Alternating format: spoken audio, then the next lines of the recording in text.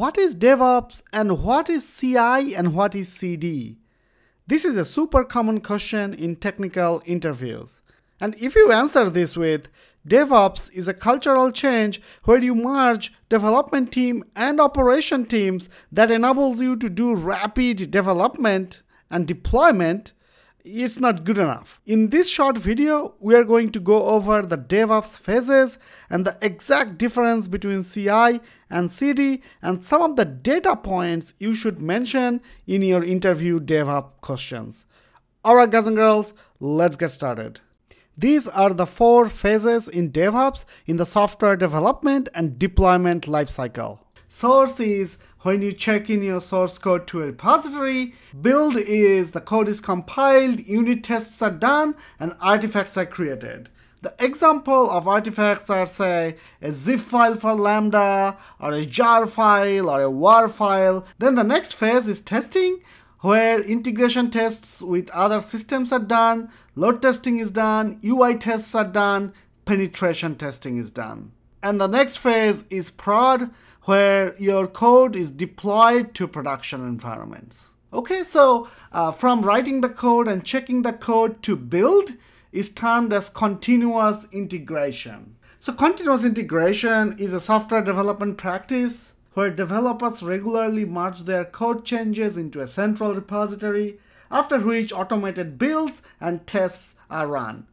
The automated part is the key here, guys. The key goals of continuous integration are to find and address bugs quicker, improve software quality, and reduce the time it takes to validate and release new software updates. Next is continuous delivery. Continuous delivery is a software development practice where code changes are automatically built, tested, and prepared for a release to production. It extends upon continuous integration by deploying all code changes to a testing environment and or production environment after the build stage. But note this gated checkpoint. What does this mean?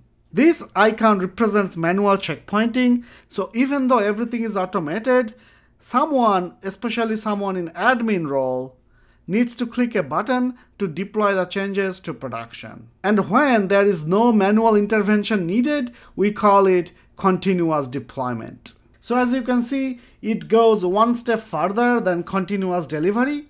With this practice, every change that passes all stages of your production pipeline is released to your customers. There is no human intervention, and only a failed test will prevent a new change to be deployed to production. Continuous deployment is an excellent way to accelerate the feedback loop with your customers and take pressure off the team, as there is not a release day anymore. Developers can focus on building software and they see their work go live in minutes after they have finished working on it. So these 3 terms are very important: continuous integration or CI, and continuous delivery and continuous deployment, also termed as CD. So all that sounds fancy. But let's take a closer look at why we need DevOps and see if data supports it. So I urge you to think these 2 questions.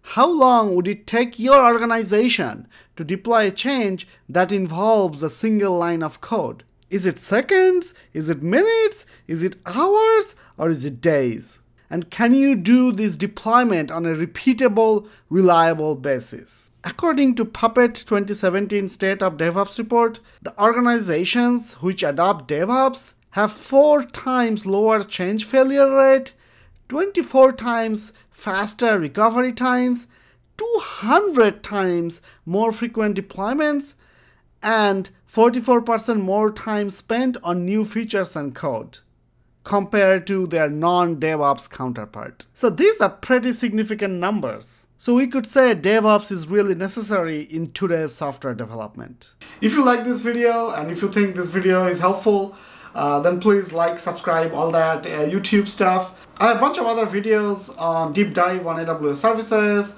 comparisons, pros, cons, also switching career to AWS.